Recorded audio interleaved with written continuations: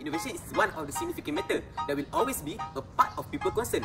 Today, we will show you how to apply innovation in a set of rules that we can apply as students in our daily life to protect our health. Before we get started, I would like to redirect your attention to a matter that is related to our situation right now, which is about COVID-19. We see that the virus has hit countries around the world and taken us back to the drawing board in order to age into the new norm. Social to physical distancing, mass isolation, various at office, new hygiene practice, and the ongoing race to find the vaccine are among the innovation people came up with. However, school remains as one of the high-risk places when it comes to COVID-19.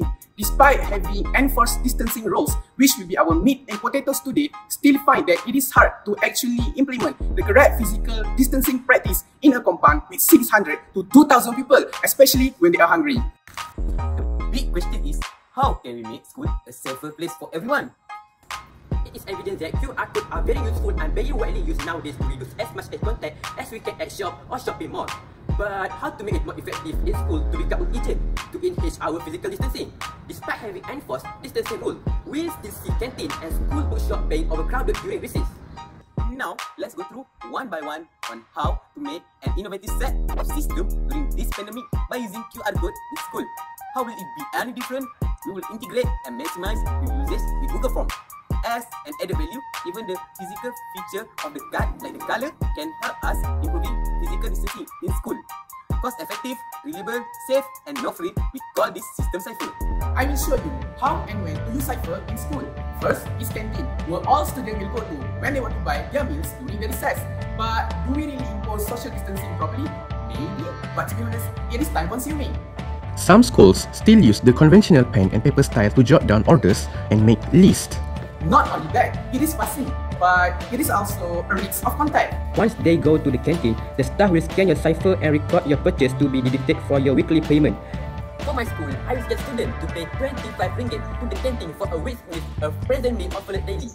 I know you will ask about how to order it, right? Payment is done on a weekly basis to help ease the burden on family and help the canteen operator to prepare. If any amount is left unused, it will be carried forward to the next week.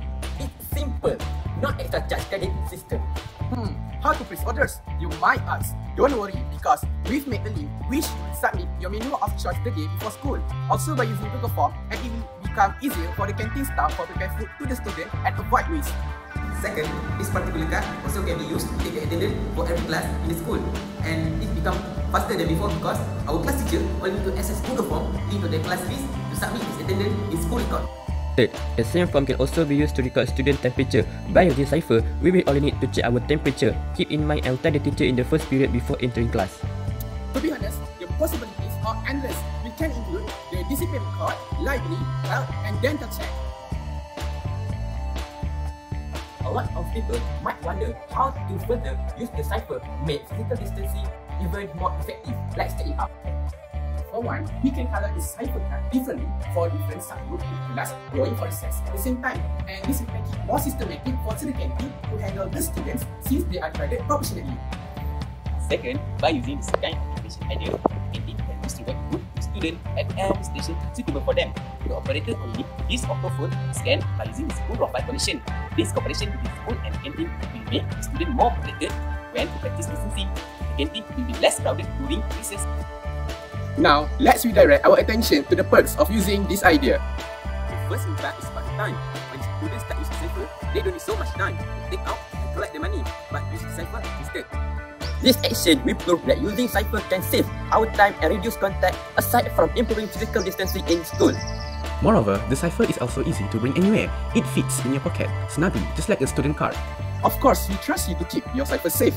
But let's say, on one fateful day you happen to have not bring your Cipher, the school can bring out the temporary card for you, so you still can eat for the day. Plus, the student don't need to bring a lot of money to go to the school. Cashless is the way to go. Lastly, the most important point is we can conserve being infected by the coronavirus. To conclude, we would like to say innovation is not just about upgrading to something sophisticated like having a robot and so on.